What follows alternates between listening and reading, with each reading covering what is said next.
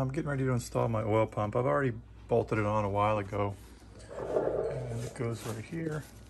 And I checked the clearance because just want to make sure I have room between my crank and the oil pump, and I had clearance on there. So here's my original oil pump drive shaft. You can see it's got some pretty bad wear on there. That's the pump end. Here's the distributor end. So it's just not worth risking using this again. If this fails, your whole engine's going to fail because you want any oil pressure. So I bought the fancy ARP. So that tells you which end's up, and this keeps the drive shaft from falling out. So I'm going to put it in place, and I'm going to start measuring for my my pickup. Make sure I got the right length for my new pan. Okay, oil pump's in.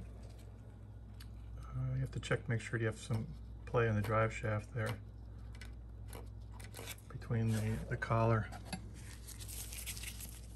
like this collar on the top, I don't know what it is, and the block. If it's too tight, then it'll rub every time it spins, and if it's too loose, then your drive shaft would fall out. So that's good. I also checked on the other side just to make sure that the drive shaft is in the correct hole where the distributor goes. So now I'm going to measure my pan and make sure that my pickup right. All right, here's my stock oil pan. It's front sump because that's how the cross member goes underneath here, or cross member engine support, whatever, goes right here. So I don't like this design, and that's really all I could do. But anytime you accelerate, oil just sloshes towards the rear and just goes up this nice little ramp into the back, and it's not that deep in the back. So when I measure it,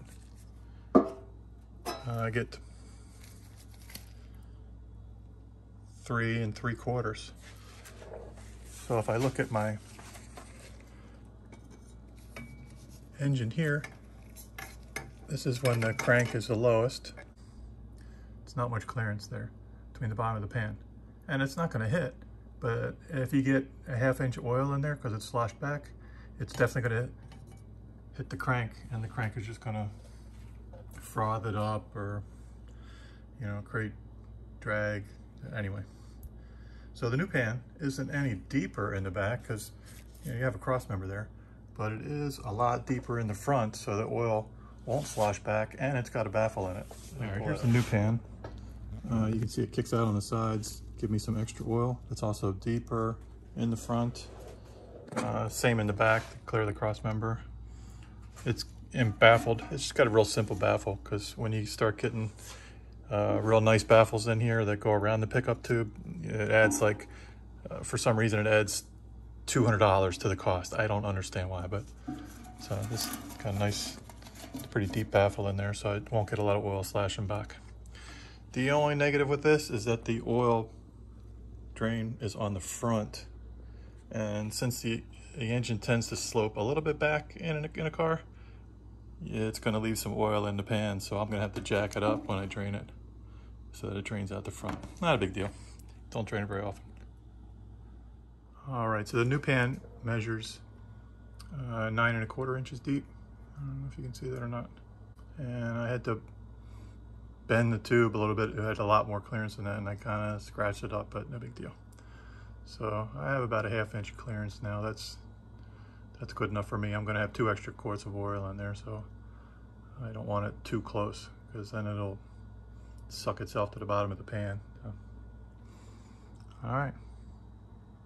I think I'm going to put my dipstick in just to see how it looks, and it shouldn't make any difference as far as the full mark, because it's just going to have a deeper pan. It's just going to hold more oil in it, but I just want to make sure it's not going to hit anything. All right, oil pan's on. I'm just using this Velcro ProMAXX dry or perma-dry. I don't know. It's a one-piece rubber seal with a steel, I guess it's silicone, with a metal backbone to it to keep it stiff. I put a small dab of RTV in each of the 4 corners, and then I also put a small bead right where the timing cover meets the block across there. That's it. They recommend putting it on dry. So that's what I did. And I torqued all the quarter 20 bolts to 8 foot-pounds, and I guess these are 5/16. I torqued them to 10. So I'm gonna let that sit for a while, and I'll come back and check it again after the RTV seals up. But bolts look pretty nice. Sorry about that.